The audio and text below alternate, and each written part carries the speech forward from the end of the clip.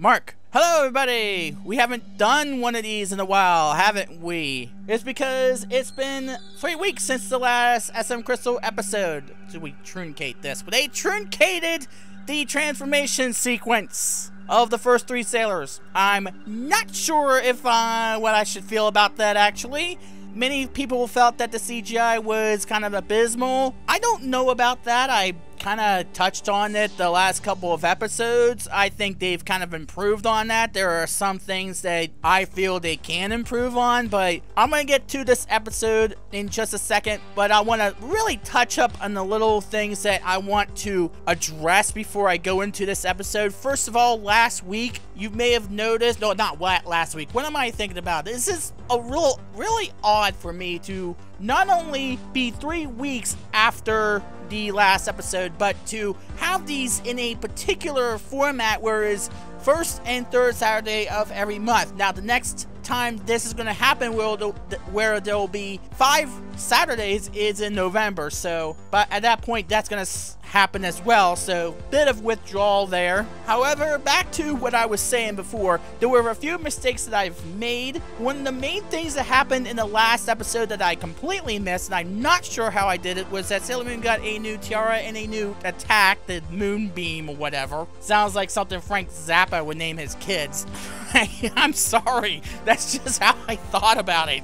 I mean, God, we have Frank Zappa in an SM Crystal review. Wow. Okay. And second of all, it was Mamoru who found the handkerchief, not her dad. That would have actually been really interesting if it was his dad or her dad. What am I saying anymore? I'm not quite sure what I'm even saying, but the reason why I'm kind of giddy is because why am I saying that word? The reason why I'm like so anxious and everything, because this episode really hit the nail, really drove it home. There was not really that many mistakes in this episode, if any. There was one really odd thing that happened, but it was kind of like something that I thought was pretty cool, as well as something that fit most animes, but I will get to that here in just a second. Again, it's a really great episode that they had.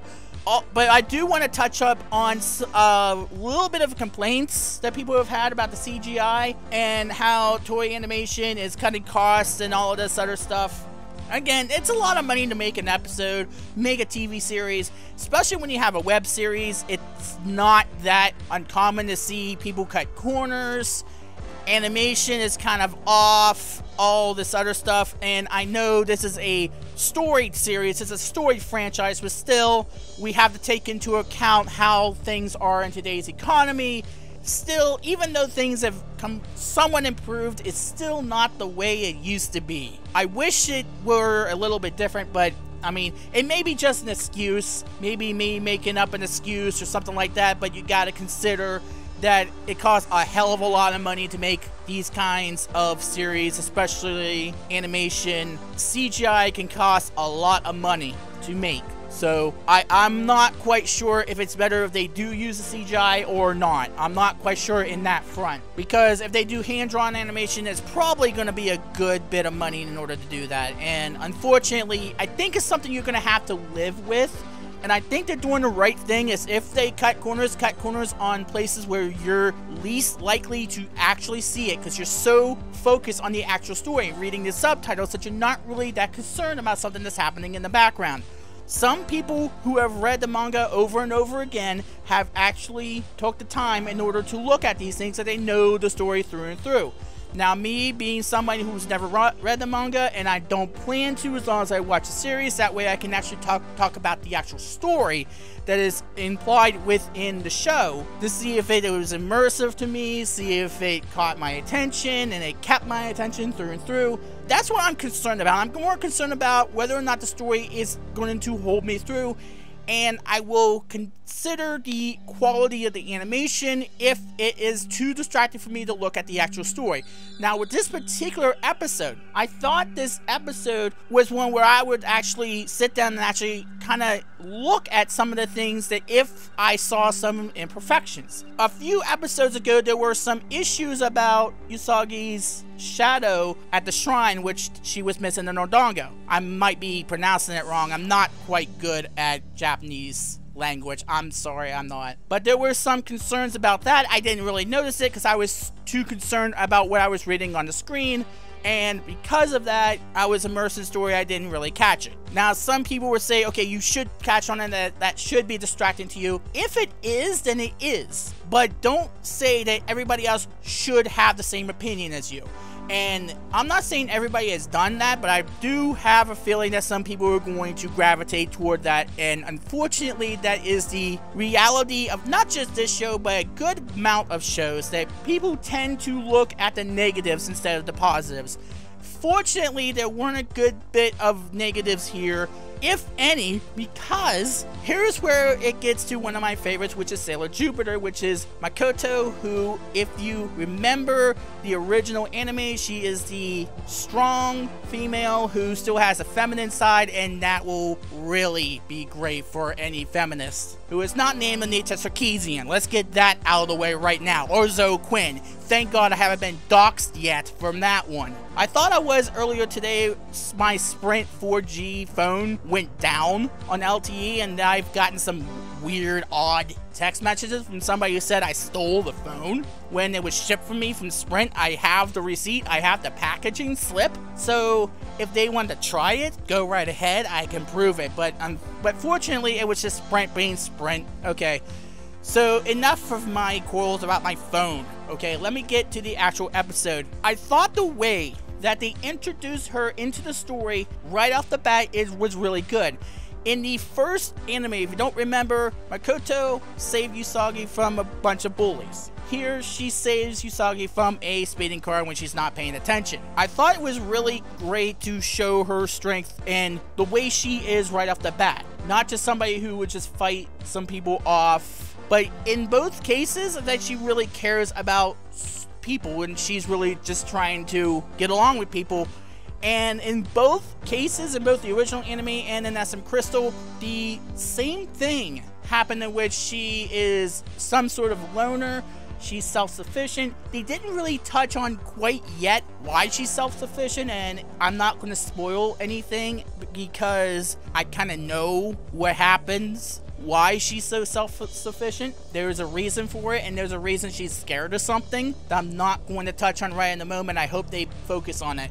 Now, of course, the other big thing that they would have touched on that they actually did, that came from the original anime as well, that I'm glad they did again here, was that when she meets Motoki at the arcade, which I'm going to get to that little conversation here in just a second, because that was really interesting to me, what happened before this scene. But when she meets Motoki for the first time, she's reminded of somebody she used to like, and of course he broke her heart and saying, "Oh, I have a girlfriend already," when, wait, were you with me? What the hell is this about? And she's just devastated about this. But one of the things that was in the manga, I guess, because it was in this anime, was that her reason for leaving the other school was changed to, okay, well, she felt she had to transfer. In the original anime, it was because she was kicked out because of fighting or expelled or something along those lines. Here is a lot different, at least from the understanding I got from reading the subtitles in the anime. And they really touched up on just how it happened.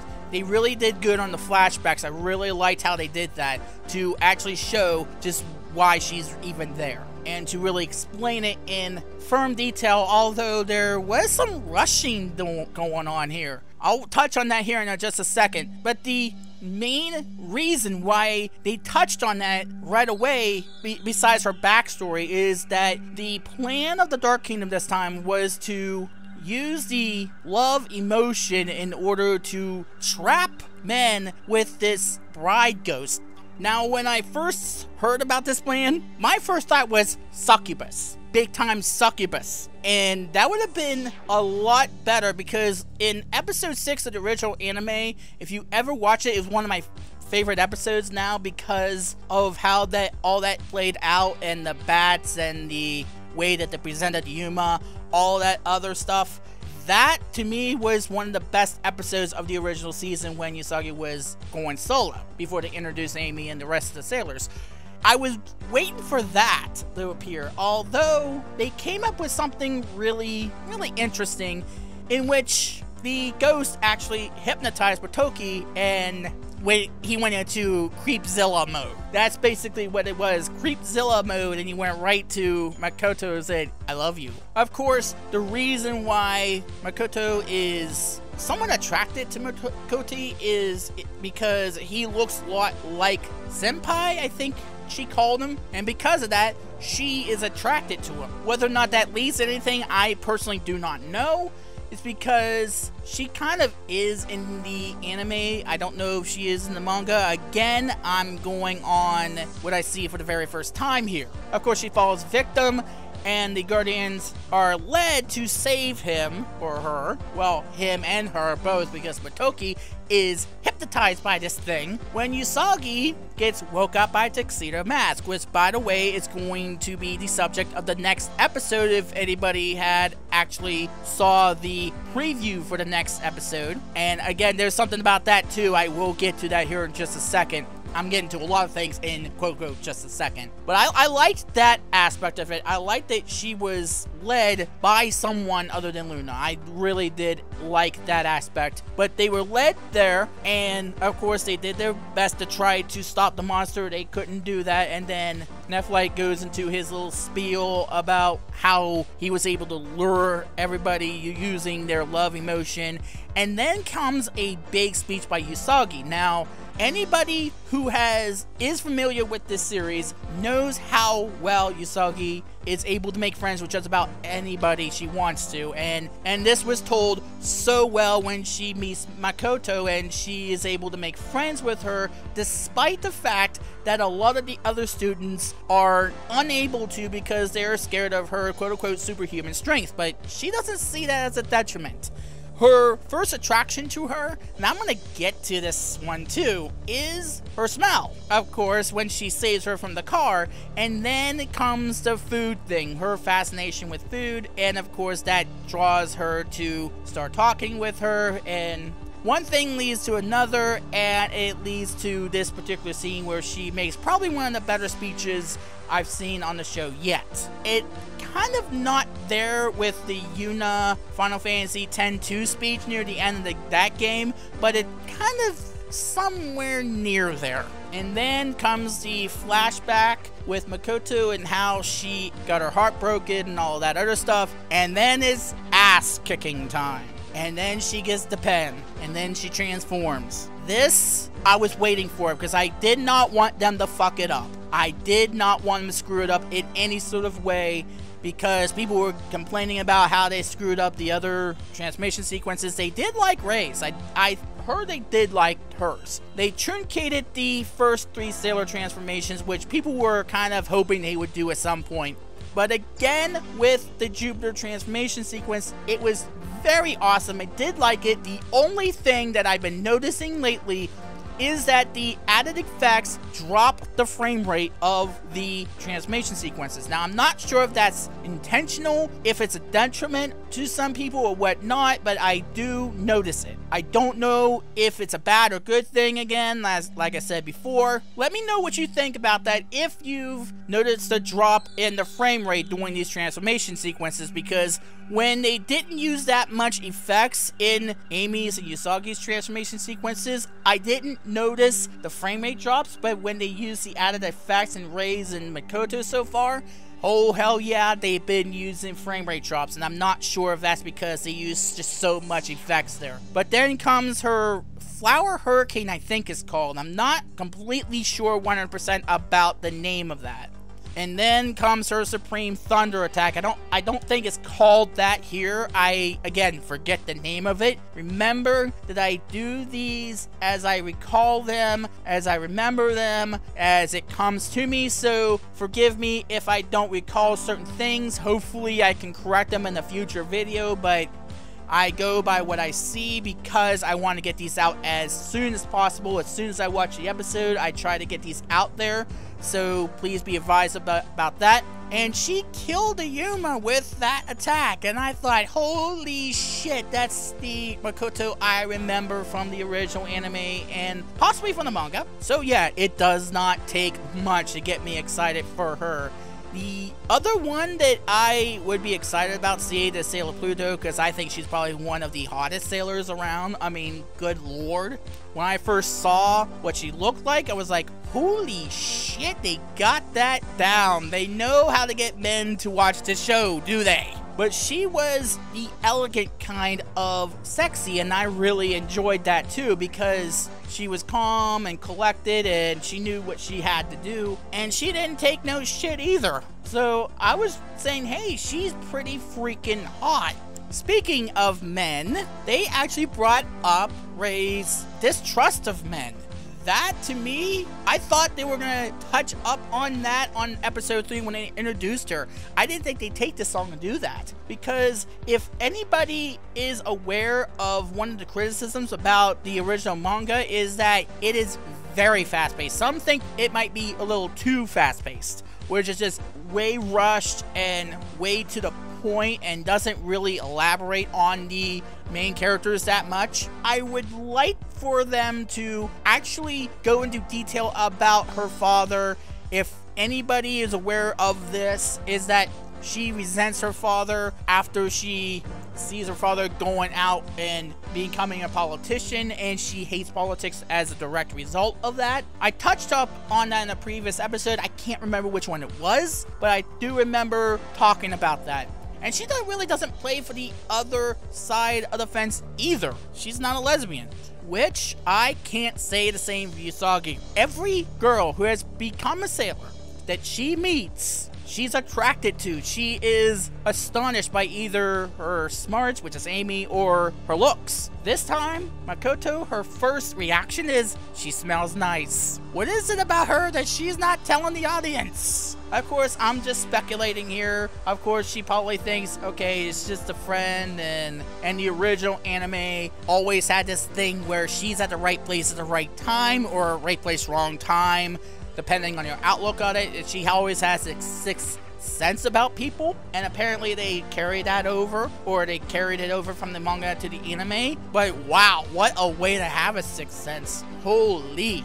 Now, the last thing I do want to touch on before I close out this episode, some people, some fans who have been watching this show are speculating on why they kept Jedi alive. Now, we didn't see any other kings in this episode. They only saw Nephilim and, of course, Beryl. But one of the things that people were thinking they were going to do is the king romance with the sailors. Now, that was only in the RPG Another Story, and people have been speculating whether or not they were going to do that storyline at some point. Now, it seems as though that might be where they're going at, because if you noticed, Nephilim, before he escaped because his plan failed, he talked to himself, I think he was talking to himself at least, as if he knew her on a personal standpoint. And I'm not sure if anybody else caught the manner in which he said it. Now I'm starting to think that that's probably where they're going to go, although it's not 100% written in stone. Let's keep in mind that these things can change. We may be wrong, we may be right, there may be another storyline that they may be planning, there may be a whole new storyline. I've been hammering on the fact that they've also teased Beryl heel face turn as well in another story, and then PGSM, they might be doing something like that here. We don't know. That's something I wouldn't mind seeing, but then again, that's just me. But again, we'll see how that goes, and it does mean that some people are going to have to look at the subtitles instead of trying to look at every single thing and make sure there is absolutely no mistakes around. But there is my review. There was not a lot of issues with the animation. There were a few things when Usagi was rushing to the aid of Makoto. But then again, that was just something that is a element of anime in general. I've noticed that in a lot of animes, the way that they have lines going across the screen when they run.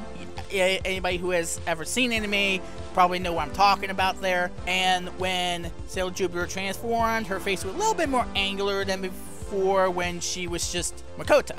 So other than that, I didn't really catch anything, and this time was kind of looking, but that kind of distracted me from the subtitles, as I said before. And again, as I've said before, there might be things that I didn't catch because I'm trying to remember things off the top of my head. Most things I remember, but there are some things that I might miss. Again, I'm only human. Humans make mistakes. As a human being, we all make mistakes. So if I made a mistake somewhere, if I missed something that you think I should have missed, leave a comment below. I will try to get to it as best as I can. And thank you very much for watching these things and giving me advice on what I can do as a video maker in order to improve this stuff. I thought about some of the things that I could do in order to improve the quality of these videos instead of just having the intro play out again and again and again. Hopefully I can think of some sort of other thing to play on in the background. I've been thinking about the Band Presto game. I've been thinking about the Another Story game, although the SM Another Story I may do an actual DP does. That was the big surprise I was going to do a little while ago, and I think I might just let a cat out of the bag right in the moment, no pun intended. Oh, there is one thing that I almost forgot to mention here. Before I go off and end the video, I forgot about this. See how I'm only human? I make mistakes too. Usagi got the Crescent Moon stick already. She's already the leader. It took the original anime, a little while to get to that point. Although I think by the time Makoto was introduced in that anime, I think it was the second episode that they actually designated her as the leader. Here, right at the end of the episode, they made her the leader right then and there, and they gave her that thing just suddenly. Also, the next episode it's going to deal with is Tuxedo Mask, A Friend or Foe, which basically means we're going to get, I think, an episode without a sailor, which the last one will be Minako, Venus, which if they're going to introduce her in the next episode, that basically means that they didn't show who the next sailor would be or what the next episode would be right before the end credits roll, which they've done in every episode up to this point, which I found it was kind of odd. Unless the Crescent Moon thing is the teaser in a way. I'm not sure what you would call those things before the end credits roll. They kind of hint at what the next episode would be, and then they do the end credits, and then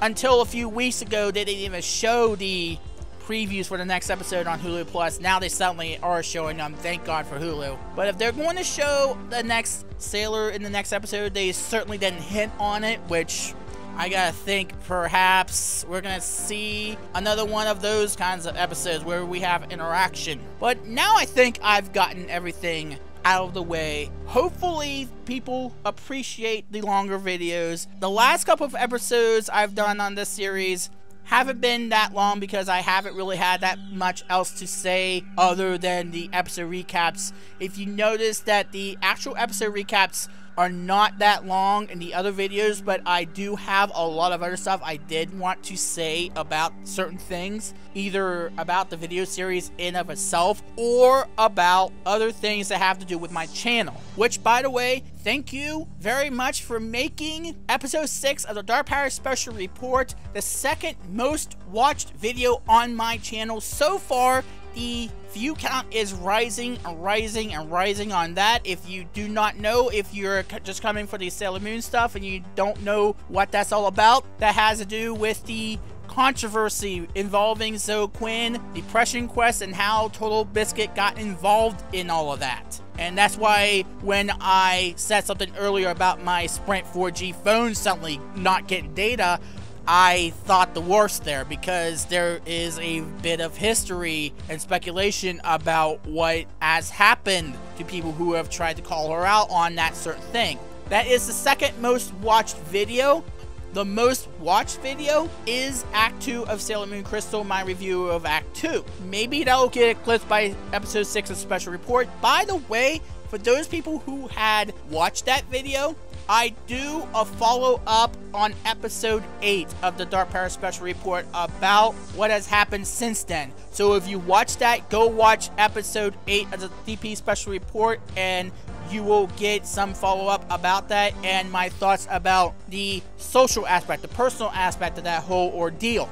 And if you don't know what that is, please go watch both videos and get caught up on all of that stuff, because I really do like conspiracy stories that kind of interest me. And that is a real-life conspiracy story that has so many different aspects, and that rabbit hole goes down so far. Also, one more thing, if I don't get to it before this Monday, Viz Media has announced that they are going to be putting the new dub versions of the original Sailor Moon anime, the 1992 anime, the uncensored, uncut dub on Hulu starting this Monday, and they will be doing a special midnight slumber party thing where you can ask questions, and they're going to also be putting them on, I think, episodes 1 through 28, I believe. I'm not sure of the release schedule of them, but I'm pretty sure they're going to be putting them on rather quickly, a lot quicker than they've been doing the subs, which I wish they would do them 4 at a time instead of 2 at a time. I'm not sure why they have been putting them on 2 at a time. There is one thing I do want to touch on before I go about that, is that on the press release, Viz Media said for a limited time for the subs and the dubs. They haven't said that before. I've been told that they have done something like that with another anime, but I'm not sure if they did what they did here, which was they didn't say for a limited time before. Now they are. So hopefully Viz Media can clear this up, because whatever the other anime is, I'm pretty sure they said for a limited time right off the bat. I at least hope they did. So hopefully that can be cleared up and sorted out, and hopefully if it's for a limited time, they don't take it off of there when they release the DVD and Blu-ray. That might be a little bit lame, though. I could see that happening. Even though if you're a fan, you should buy it anyway. I'm pretty sure anybody who is a fan would probably go and buy that. Anyway, thank you very much for watching, and if you like it, please subscribe, please share, like, favorite, do that other stuff. And 2 weeks this time for the next episode. Hopefully this is not the last video I do before then. There obviously will be more of special reports if this whole Zoe Quinn thing keeps going on, which it has been. And I hate to keep hammering on the feminist and gaming thing, but that's really all there is to talk about, is the Zoe Quinn thing. First news is concerned, the gaming news is concerned, because there's really not much else going on unless you want to talk about Amazon buying Twitch TV, which, hey, I don't mind at all as long as it continues to be a competitor to YouTube. Although I consider Dailymotion to be a competitor to YouTube. Anyway, there you go. My name's Dark Power, and that just happened.